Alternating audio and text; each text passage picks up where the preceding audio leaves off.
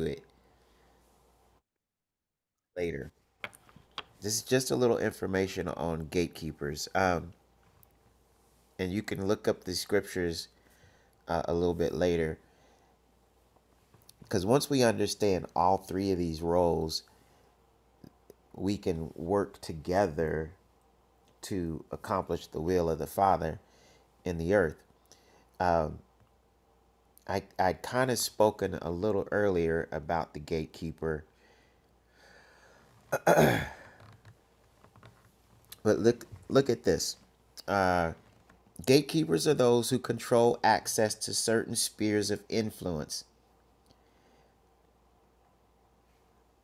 And in First Chronicles 9:22, all these who were chosen to be gatekeepers at the thresholds were 212 people. So let's look real quick at some more. Um, the Levites, number one, Levites as gatekeepers. In the Old Testament, Levites were appointed as gatekeepers for the temple. They were responsible for guarding the entrances and ensuring that nothing unclean entered the sacred place. So then there were divisions of gatekeepers that are described in First Chronicles 26, verses 1 through 5. They go through the family of Asaph and Zechariah and Obed Edom and so forth. The Issachar, the whole thing. Then number two, we have gatekeepers that are in the New Testament. In the New Testament, the concept of gatekeeper is extended, and it's kind of metaphorical, but it's about those who are given authority in the church to oversee spiritual comings and goings, what goes in and what comes out through discernment and even doctrinal integrity. So in Revelations 3:7, which you can look that up later, it is to the angel of the church in Philadelphia, write, these are the words of him who is holy and true, who holds the key of David. What he opens, no one can shut, and what he shuts, no one can open. Speaking of authority, and we're in that open and closed door season time this year that we're in.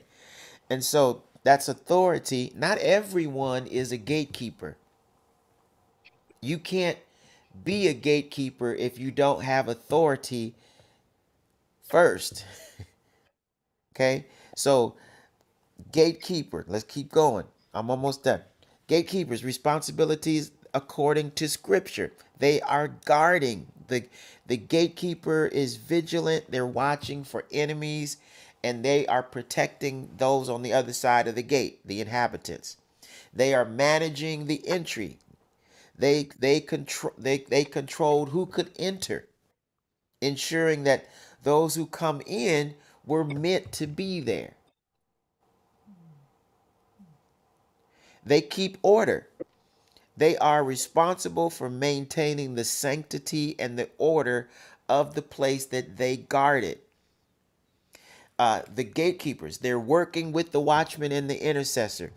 Uh, how? That shared vigilance. The gatekeeper and the watchman both watch diligently, while the watchman warns of spiritual dangers and revelations from a distance or a height, like being on the wall. The gatekeeper operates at ground level, applying those warnings and insights by controlling the spiritual access. Another thing, enforcement of divine will with the gatekeeper, the watchman, where the watchman may see and foresee, it is the gatekeeper who enforces the insights provided, allowing or disallowing spiritual influences based on the received directives from the Yes. watchman. Yes. Here- Here's another one, support through prayer. The intercessor provides spiritual support through prayer. Yes, possibly influencing what the gatekeeper allows to pass through the gate. So it's a symbiotic relationship where the intercessor prays for guidance and protection over the decisions made by the gatekeeper and the insight received by the watchman. Right? So that just gives us an idea of how these are intertwined and working together. Gatekeepers in society, just so you get a clearer understanding. And then I'm done. Uh, People on editorial boards, they decide which books or articles get published. They're the gatekeepers of information. Uh, Number two, academic admissions committees. They're gatekeepers. They determine who gets accepted into programs. We need gatekeepers in our cluster. Number three, human resource managers. They control the hiring process and gatekeep entry into a company. They're the gatekeeper. You going for a job, you want to know who the gatekeeper is. You're going to as from your job and trying to make a sale, you want to know who the gatekeeper is. Investors, they act as gatekeepers to financial resources for startups and businesses. Curators, they select artwork for galleries, shaping culture, discourse, and trends. That's what a curator does.